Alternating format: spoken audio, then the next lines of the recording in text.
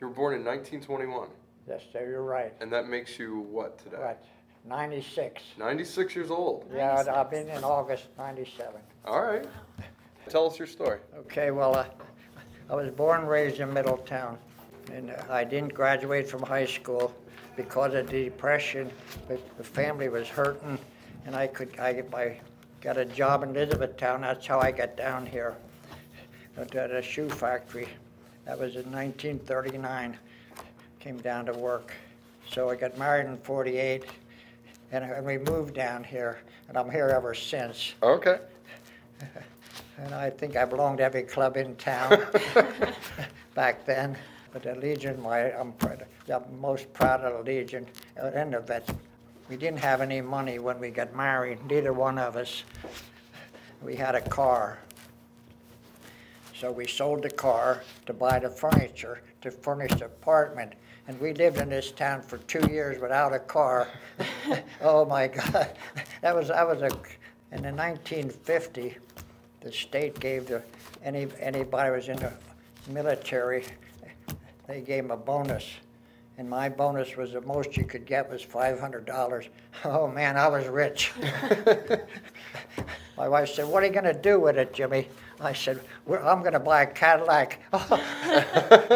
You should have heard that. Ooh. "Jimmy, you're living in a $35 a month apartment and you're going to buy a Cadillac." So I did. I went to a Cadillac dealer in town. And the man said, "Oh, I'm sorry." He said, "I only get 8 Cadillacs. Cars weren't plentiful then." He said, "I couldn't sell you one if I wanted to. Why don't you buy a Pontiac?" Well, Pontiac, the name just didn't turn me on. So I went down to the Ford garage. They showed me a book and we picked a car. And I said, "If that car's not here in 30 days, I don't want it. I can't wait any longer." So they said, "Oh, it'll be here." So about 28 days, I didn't hear from them. I walked down to the garage and the guy said, "Oh, we just got it in, we're cleaning it up, you'll have it tomorrow." I got that car. I rode through town. Everybody I seen, I blow a horn and wave with my hand, make sure. Your own little parade. Yeah. And anyhow, I couldn't have had a better wife. Yeah? Yes, we got along real well. We didn't have any children. In 1950, a doctor told us that us two will never have any children together. So, of course, we both started to cry. What are we going to do? We're going to adopt, or what are we going to do? We decided, she had a brother living right down here, and he had 2 children, and he wasn't making it. One night he called me, called her, not me, but then he called his sister and said, "I think I'm going to shoot myself." She handed me the phone. Oh, geez. I said, "Eddie, what's the matter with you?" He said, "Oh, I can't get out of it, Jim." I said, "Go to bed, and then we'll talk about it tomorrow." Well, he did. And then next day brought all these bills down and what have you. So we said, "How many can you handle?" So we took the car bill. We made the payments for the car for him. That we leave him some and a couple other ones. We said, "Well, we can help you with the children." They were, "Oh, we just loved them." So every time, we were like the grandparents. Every time we could get them, we'd get them. We took them to the shore. We treat them like kings. And they didn't want to go home. Yeah. When their mother came for them, the mother come for them up the alley. I'm looking down the alley and up the street. When they went home, we both took a nap. But anyhow, we enjoyed the children so much. In 1939, I came down to work. I wasn't married in yet. I had 1 year of high school to go. I worked there in 1942. They drafted me from the factory. So I put 3.5 years in the Army, 14 months in Europe. Anyhow, I came home and I went back to the factory. You know why I went back to the factory? Because I worked with all girls. Oh, yeah? You like the ladies. I worked in a fitting room. 6 guys and all girls. Man, I was a king. I stayed in the factory till 1950, and then I started thinking, Jimmy, you don't have any benefits. The factory treated me good. I made good money. Then I went up to the Homestead Air Force Base, and they almost had to hire a veteran. They hired me a job I wasn't qualified for. Was in a parachute department, sewing the parachutes and cleaning them and things like that. So when they contracted the work out, they had 6 veterans. They said, oh, we can't lay off any veterans. If we do, man, we're going to be in trouble. We're around town. So they found us a job. They had to reduce the job to fit us. That's how I got a desk job. I was a timekeeper. Oh, yeah? I hated a desk job. I loved the fight. But anyhow, that's where the money was. So then in 1965, the air base closed. Well, they guaranteed you a job. They didn't tell you, you have to go where the job is. So my job went to California. Oh. And I thought, oh, I believe I'd love that. So we talked it over with my wife, and we discussed it. And she, oh, well, Jim, it's up to you, you know. Oh. So they flew us out to see the job. The job had a man out there. He had mostly women. He wanted a couple of men. He was guaranteeing me everything. But anyhow, I took the job verbally, and then I came home. I should have stayed out. I came home. Now she's crying. I don't want to move. I said, why didn't you tell me? Well, we had a little house, and we just remodeled the kitchen. She had a washer and a dryer now, and the modern things. And that was, I knew that I knew that wasn't the real answer. So I said, is that right? Yep. Well, and I don't want to move away from them little children. That was the main reason. So I went over to New Cumberland and put my resume in over there. And just by dumb luck, there was a New Cumberland, the Army. We didn't work for New Cumberland. We were tenants. And tomorrow they were moving an outfit called International Logistics from Washington up to New Cumberland. And my background had a little bit of something in there that they thought would fit in. So they treated me real well. And I retired from there. I was 17 years working over there. That's all. I didn't work anymore. There you go. So in 1942, you were drafted into the Army. Yes. Was it something that you were looking, like, is that something you No. didn't want to do? It wasn't something I was looking forward to. Sure. I told you I was born and raised in Middletown. And all I knew back then, we didn't have a car, it was Depression. We couldn't even, I think it was 14 cents to go to Harrisburg, and we couldn't go to Harrisburg too often. But anyhow, I knew Hershey, Harrisburg, and Middletown. I didn't even know Elizabethtown back then. I learned a lot, what I'm trying to tell you, I saw the world. And I met the real nice young men about my age, and I was very fortunate that we worked good together. I was only ever in a hospital once, and they from New Cumberland they formed a troop train to go down to Tennessee, near Nashville. That's where I had done my training. They had 2 cars and a food car in the middle. Well, anyhow, everybody that was on my car that ate it, that we all got ptomaine poisoning. When that train pulled into to Tennessee, man, we didn't give a damn. We were sick as a dog.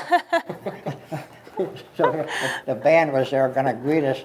I could see the band marching away, and the Red Cross trucks coming. But then after that, when we get out, we were going to join the 80th.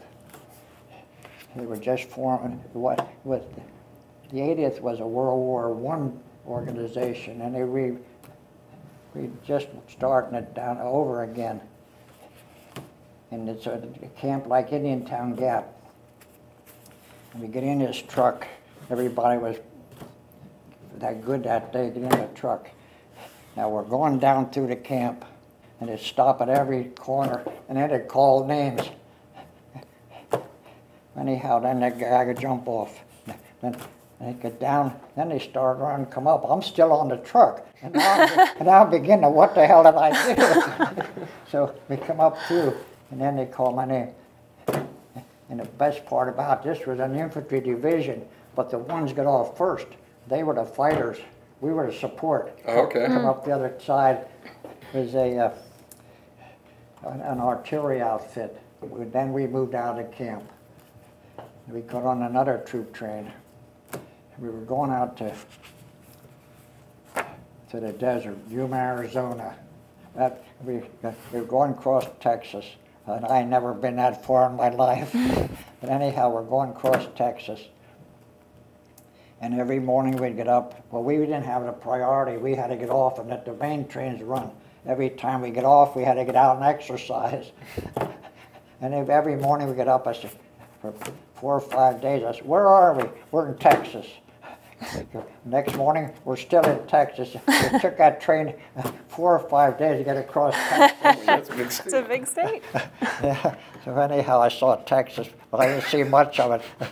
Not the cities or anything. Then we got out in the desert. Yuma, Arizona wasn't big as Rolton. Was nothing there then, but they had a training base for that type of fighting and stuff. So then I got to learn a little bit about the desert too. Before we started maneuvers, we had 8-man tents with these cots. When the sun went down, we couldn't sleep in them cots. It got so cold. I never dreamed of it. It got so cold. What we did, fold up the cots, put a overcoat or something down, or blanket, and slept right on the sand. That was fine. But when you get up in the morning, sometimes there was a snake. A snake in the sand. Yeah, a snake would curl up and get beside you. I didn't ever thought about them being poisonous. I don't know if they were or not.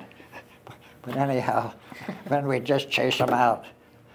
And then when it rained on the desert, oh my God. It rained, we were hiding from the enemy in them ditches. It rained, come down through that ditch, it washed stuff down. When we got off the desert, we went to Kansas. Why we went to Kansas, I don't know. And the camp was named Phillips. All we did there was march and fool around. Most of the time we did was on a shooting range, but we could have done it anywhere. But anyhow, we stopped in Kansas. Then from Kansas, it brought us into New Jersey, and we fooled around there till they get a boat in. I never saw the ocean till then. Oh, is that right? Wow. Anyhow, we fooled around there for a while, and then they got us ready. We were very fortunate there too. We went on the Queen Mary. I'll never forget the night before we loaded. It was supposed to be a big secret. I think everybody and all the wives and everybody within 100 miles was around there that night. Then we go up the steps. Oh, before you went up, if you were 37 years old, I think it was 37 or 35. I happened to be a sergeant then. I had 3 guys who were over 35. They called them in the front office, and they told them that we're going overseas, but they don't have to go if they don't want to because of their age, and they don't think they could keep up with the boys or something like that. So 2 of mine, they decided they'd stay in the States. Well, this one old man from Philadelphia, he was 35. His name was McKeno. He was an Oriental. He knew a lot about the ocean. When he was a younger boy, he worked on a tramp steamer. And this tramp steamer come into Philadelphia. And of course, he met a lady, and he loved her, and he jumped ship, let the ship go out without him. So then he became a citizen. But anyhow, I was a boy, and we called him Pop. So now we're on this ship, but I never saw a ship before. And, oh boy, you don't want to get sick. I said, no, Pop, I don't want to get sick. Everybody was getting sick. So he said, come up on the deck. We went up on the deck. We never went down to eat. We ate candy bars and anything at all. But he'd walk me around that deck. That's a big ship. And we slept up there. But the old man took care of me. So now we're going in, we're landing in Scotland. And we hit in the North Sea, we hit a storm. I said, oh, Pop, man, now this ocean's not going to be good. Oh, yeah, boy. He said, it'll calm down. And it did. We landed in Scotland, but the Queen Mary couldn't get in the dock. They had to take us off in smaller ships. But anyhow, Pop took good care of me. So then we got off at Scotland, and I love the bagpipes. Their bagpipes are playing, but it was a train station. The train was sitting there waiting for us. You get in, facing each other, 4 people. And that train took off and took us into England, up close to the channel. We didn't have our equipment, so we had to march and fool around there for I don't know how long. I didn't see much of England except up around the channel. But when our trucks and stuff came in, they came to the Havre. So the driver had to have a driver and assistant driver. Well, I went as assistant driver, but we laid overnight, and then we got the truck. So that's as much as I saw the Havre. I didn't get to meet any beautiful English girls. I did meet one, just for one try. That's all you need. Yeah, the Havre. That's all I needed with the English. One was enough. But anyhow, then we crossed the channel. It was a moonlight night. It was just like an excursion. It was calm. The invasion was over about 2 months. Well, I think 58 days exactly. Anyhow, when we got there, we pulled into one of them docks. I forget the name of it. One of the beaches. We pulled in. We didn't even get our feet wet. We put guards out and we went to sleep. The next day, General Patton comes down because we're going to be part of his Third Army. He comes down and makes a speech. I never heard a better speech in all my life. His vocabulary, swearing vocabulary. Oh, he swore better than anybody I ever met. And the only thing I don't want to repeat his swear words. But anyhow, the only thing I can remember about that was, he said, I didn't bring you boys here to give your life for your country. He said, I brought you boys here to make them other son of a bitches give their life for their country. We got up, we're having something to eat, and they told us, don't sit together, spread out. Well, that was unusual, you know. Anyhow, we spread out, and it's good we did, because some shells came in.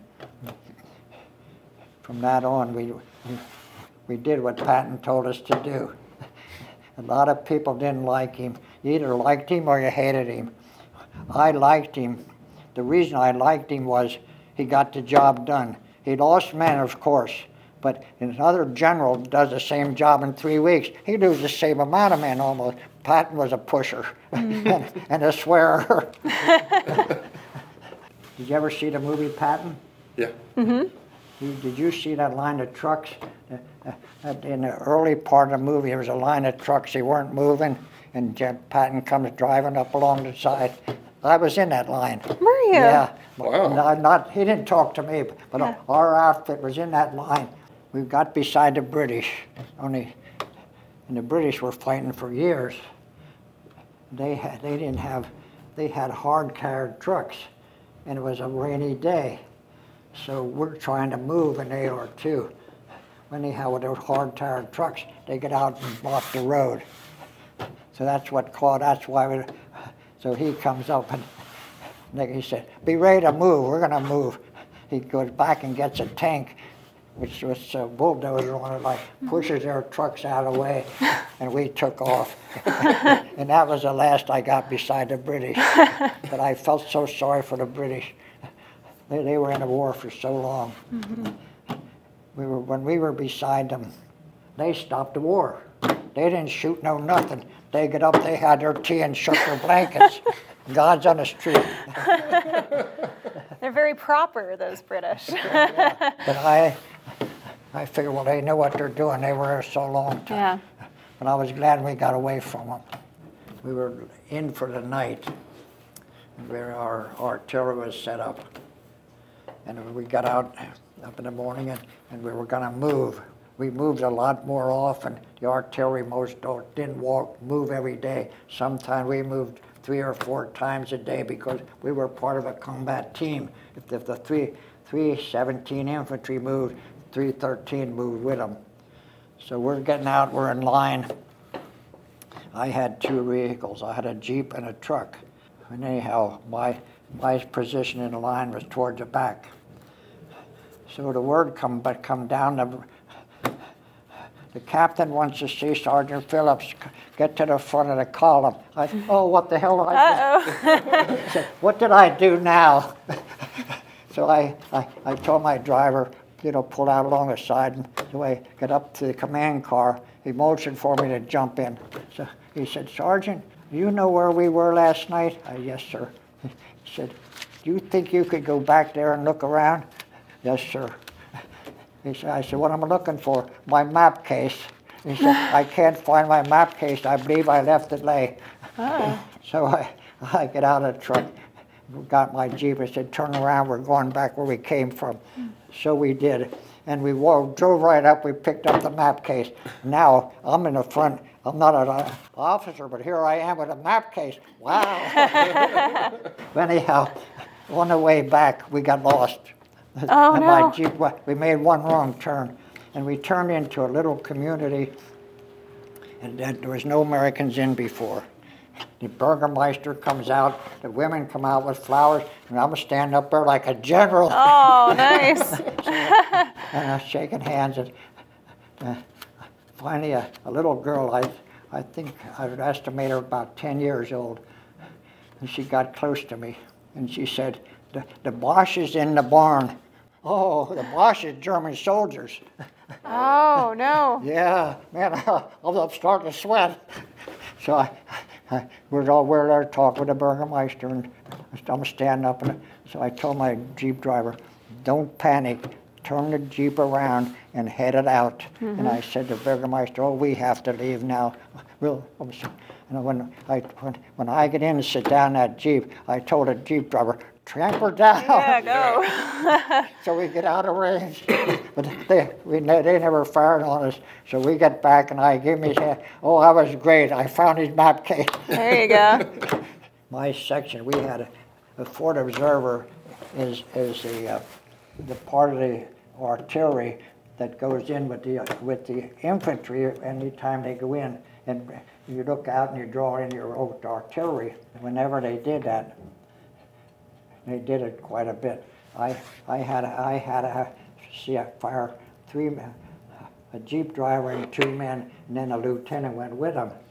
We're going out. It was snow along the banks, and I said, where?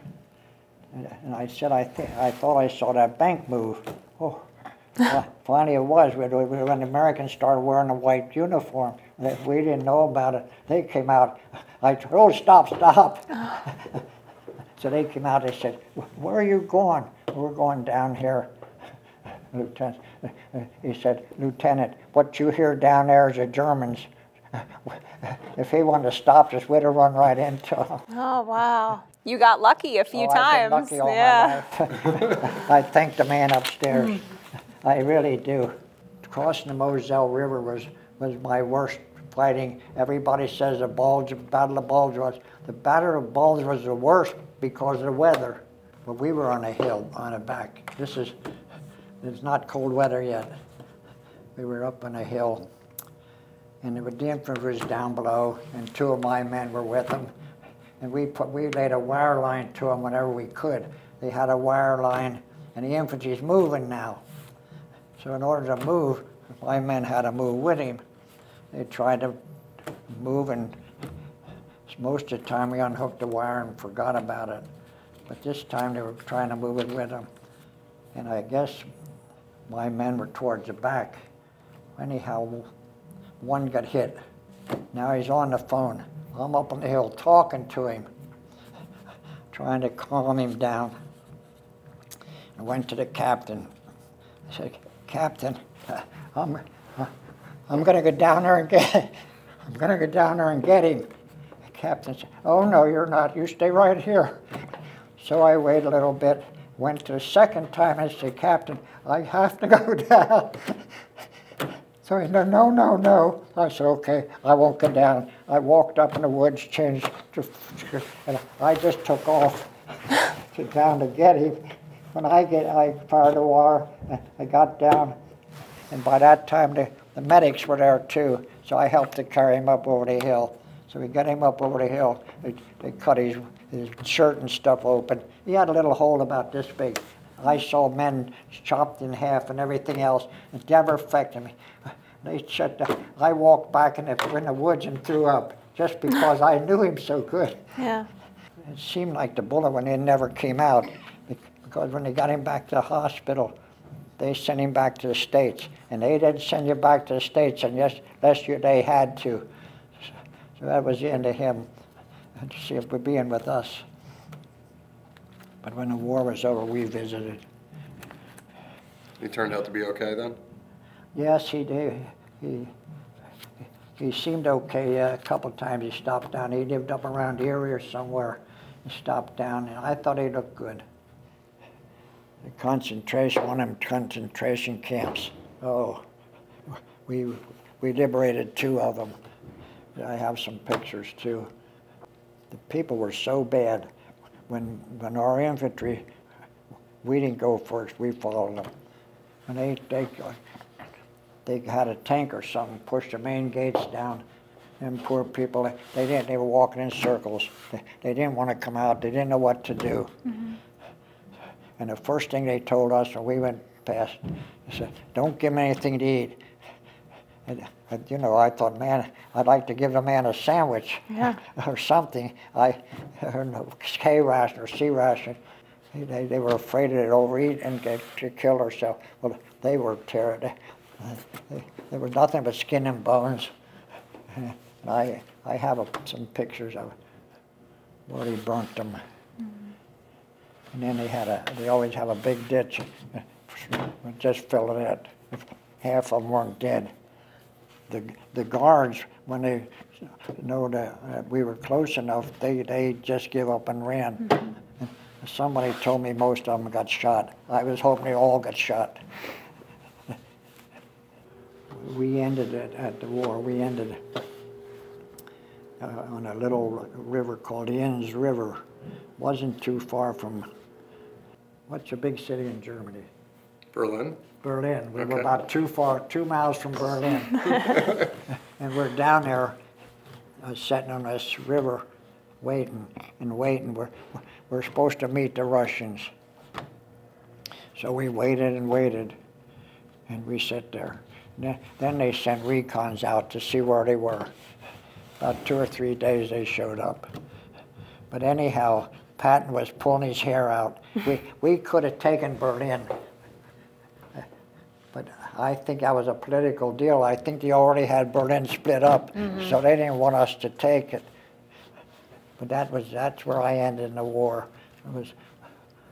Then we moved into to Austria, right on the German border, when the war ended. We moved into a little town called Bayonne. I never saw such a beautiful church. I couldn't figure out how people could support it. It's a tourist trap now. Oh. We went back in '89. They have the church has parking lot now, mm-hmm, you know, for tourists and buses. It was a nice little town. It wasn't right on the border of Germany. I guess Autobahn was in Germany. We were in Austria. And I got a pass to Paris. This is going to end the story. All right. Okay. What happened was, our outfit got shot up so bad. I don't know what month it was. We used to get a week or two off, and this time they're going to give us 3 weeks, and they're going to get more men and new equipment and stuff. So anyhow, then they said, well, they're getting some little towns around, they're give passes. They're going to go to Paris. But anyhow, we rode a truck for hours to get into Paris, but I'm sure glad I went. Mm. There wasn't nothing to eat, though. No? Not much. Mm. Well, we did because the military took over a big hotel downtown, a beautiful big hotel, right downtown Paris. But Paris was blacked out, no lights. So we got into this hotel with truck parked. We get in. How they got our names, I don't know. But anyhow, we walked up to the desk. Oh yeah, Phillips checked him off. Said, now go next door and strip down bare naked. So we did. Then we stepped next door, and he had clean clothes for us. 2 suits underwear, and I don't know how they got the size, but we didn't look like bums. So that was fine. Then we got a room, a shower, a bed. Mm. Oh, we used to get a shower, take in a truck, 5 minutes, 3 minutes to wash and 2 minutes to rinse. This guy was in my room with me, said, well, what are we going to do? I said, I don't know what you're going to do. I know what I'm going to do. I'm going to get in that shower till I get tired of it. Then I'm going to get in that bed, and I don't care if I sleep the whole 3 days. But anyhow, he said, okay. Then we went to bed. Finally, he gets awake. Hey, don't you think we should do the town? So we get dressed. We're doing the town at night. We weren't allowed to have any rifle, no pistol, no nothing. We went to first exit. Oh, man, that looked beautiful. They had a doorman. He said, oh, you boys aren't allowed in here. Oh, why aren't we allowed in? This is for officers only. So we started telling him, we rode that truck. Man, we need a drink. We haven't had a good drink for months. We talked enough. I guess he got tired of us talking. So he said, go in and tell the bartender that I sent you and get whatever you want, the best drink in the house or beer, whatever. He said, and then get the hell out of here. So we did. We had one drink. We did what he told us. So we walked another few blocks. We saw another exit. So we went in there. Well, this wasn't quite as plush. It was for everybody, full of all kind of. So we went in there then. And then we had as many drinks as we wanted. And of course, we met 2 pigs. They were waiting for us. So we're drinking with them, and now we're hungry. Well, I said, boy, we're hungry. Well, they knew where to get something to eat. So we walked a little more. We went in a big place. We went down the cellar, and we had some drinks. And of course, we had the girls. You know, you got no menu. You only had one thing to pick from. You got a rabbit. You got a half a rabbit and a potato and something else. And they didn't have coffee. I don't know what we're drinking. Anyhow, we're eating this half a rabbit, and I'm 3/4 drunk. But I wasn't dumb. My friends, they were eating alley cats and everything. Oh. And I swear to this day that half a rabbit was in a half an alley cat. Oh, no. Half a rabbit around here, well, get to the tail, it's about this big. Mm-hmm. This was this big. So, anyhow, then we left there. Now, where are we going? Well, the girls knew a nice little place. So we went in I could see our hotel, the little hotel. Now, we're going up the steps with these 2 ladies. And this guy, somebody hollered, happy humping to you, Yank.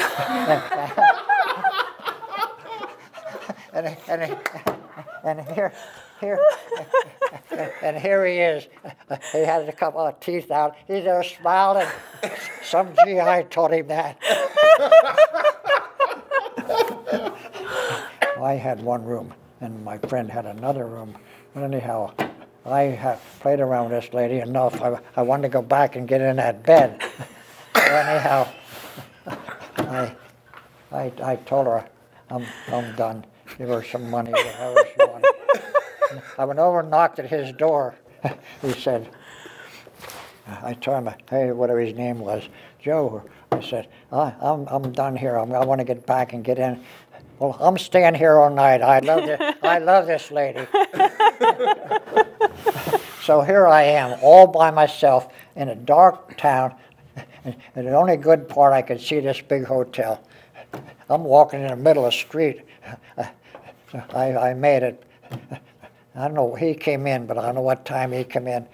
But then the next day or two, the Red Cross and the Army, they had tours for us and everything. We saw a lot of Paris, took the boat in around. But that's, just think, if I would have never gotten the Army, I wouldn't have seen all this good stuff. I get discharged. They discharge you by points. And I don't know how they figure the points, but I know this. The only badge I have, this one here, got me 5 points. Okay. And the rest didn't get me nothing. But anyhow, I was on the second truck that left to get a boat home. But anyhow, then I get home. A friend of mine was home. Well, he had a steady girlfriend. I didn't have any. So he said, well, what are you going to do tonight? I said, I'm going down to Blue Room where the girls hang out. So I said, well, tomorrow night Betty and I are going to Hershey to a dance, he said. I said, Bud, I don't think I could go down there and grab a girl overnight. I said, he said, well, don't worry about it. He said, I'll pick you up tomorrow night, and my girl will bring a friend. So she brought my wife. It turned into your wife? Great. Yeah. No kidding. Yeah, that was a blind date.